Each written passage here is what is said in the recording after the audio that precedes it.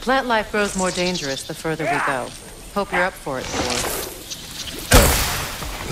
Listen, I know how bad it is.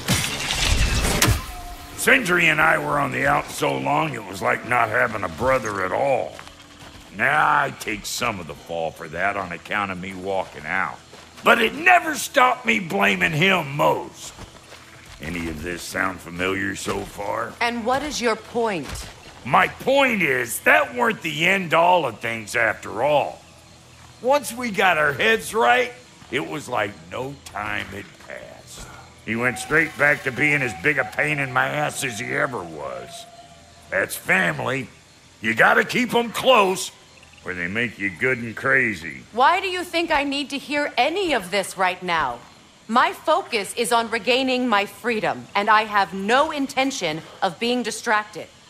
Look, all I'm saying is, if you happen to find yourself talking to your brother, maybe the worst word said between you don't have to be the last one said.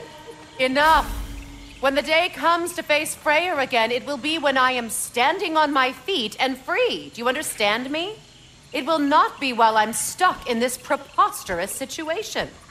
Got a case of pride, I get it. Hope yours clears up quicker than mine did. A touching story, that was. Bite me. You wish.